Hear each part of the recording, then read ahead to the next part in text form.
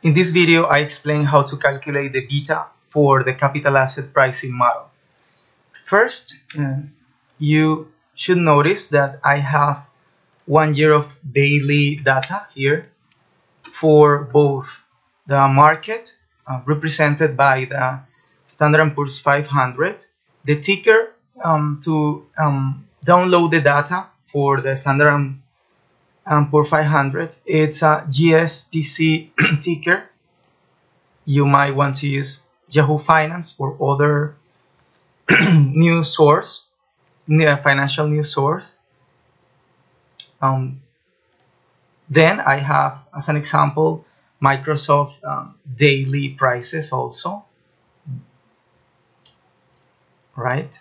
Then I have a second matrix to estimate the returns of both market and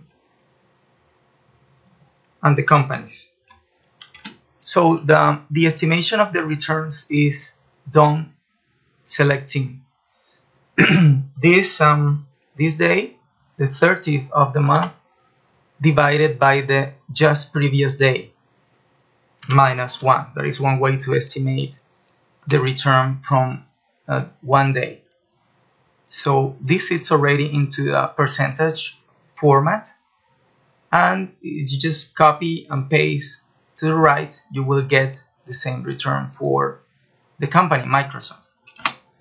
Then I just copy and paste or autofill all of the days till the end, just by clicking here, double clicking to autofill automatically, or just drag till the end. That's another way to do it.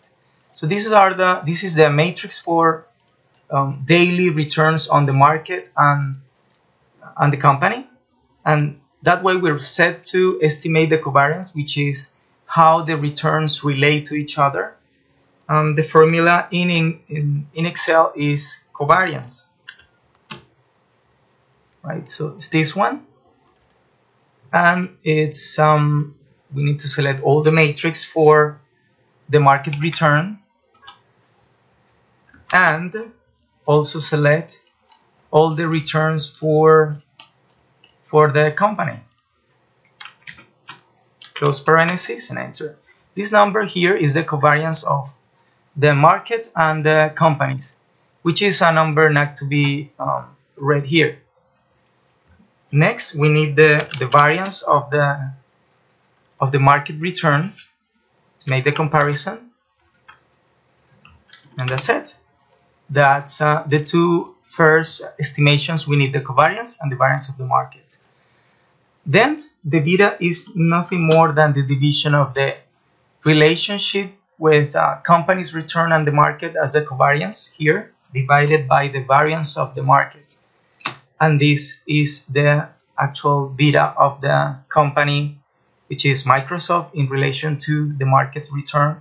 And this number 1.17 represents that Microsoft has a greater variability or volatility with the market than the market itself. The market beta is actually 1, as the market is the base example, and then we can read that Microsoft moves normally in greater ways than the market does, because it's greater, its beta is greater than 1.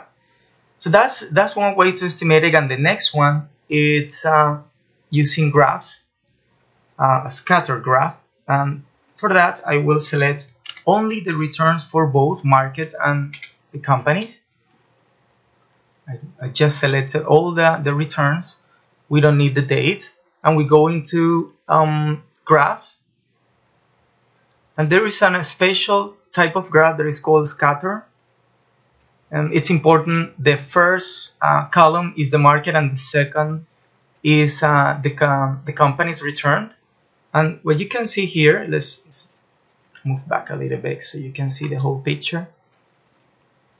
Every period here represents the return of the market and the companies in one point right here. So this point right here represents the movement of a specific day, of the return of the market in a specific day, and the same of the company's return. So that day, the market moves 2.22%, and Microsoft moved higher in the same direction, but in a greater way, 2.91%.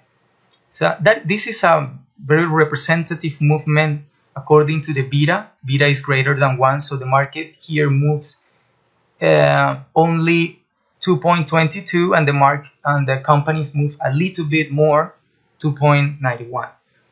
There are also some points that represent negative movement. Again, the beta is positive, so that means the company moves in the same direction as the market normally. And this point right here represents that the market went down, and the company again moved in the same direction, which is negative, move a little bit down too. So as you can see, all these points, they move in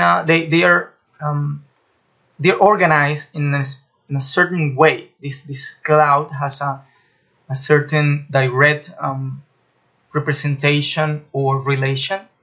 If you right click, there will be right click on any of the data.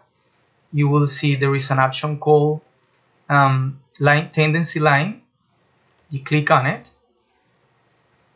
and the first option is a line relationship with the points. This is the one we need, and we select also equation for that. The equation is a regression equation for all these points you're just looking here in the graph. And you notice there is this equation has a coefficient. The coefficient is actually the same beta, and those are the two ways to estimate the beta for stock returns in relation to the market.